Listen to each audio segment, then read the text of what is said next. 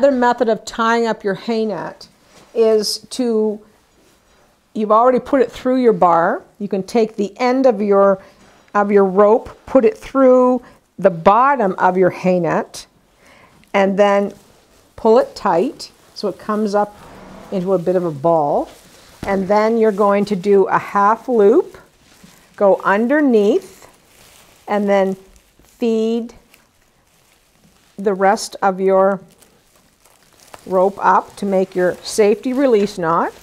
and then take your tail and put it through, and then just put it down behind your hay net, and there your hay is in a nice little neat